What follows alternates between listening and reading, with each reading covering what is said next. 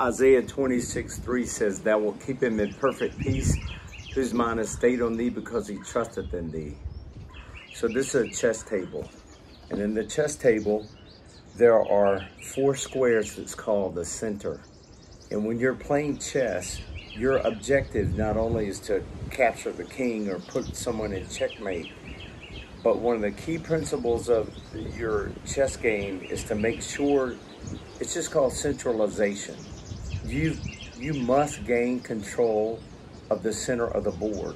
That's D4, E4, D5, and E5. So that center is extremely important in our lives. And it's the exact same thing with Jesus Christ. Thou wilt keep him in perfect peace, whose mind is stayed on thee, because he trusteth in thee.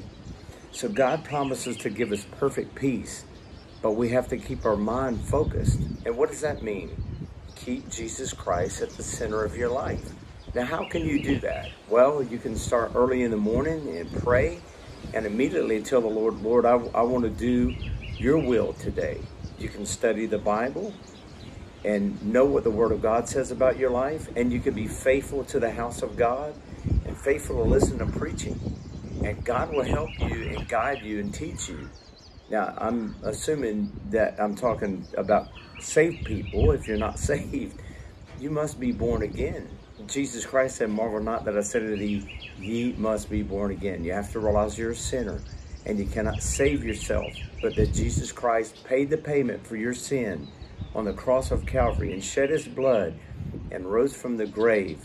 And he rose again for your justification. And you ask the Lord Jesus Christ to be your personal Savior. And Jesus Christ will give you eternal life. He that hath the Son hath life, and he that hath not the Son of God hath not life. These things have I written unto you that believe in the name of the Son of God, that you may know that you have eternal life, and that you may believe in the name of the Son of God. In our lives and in our minds, central focus. In a chess game, it's the same thing.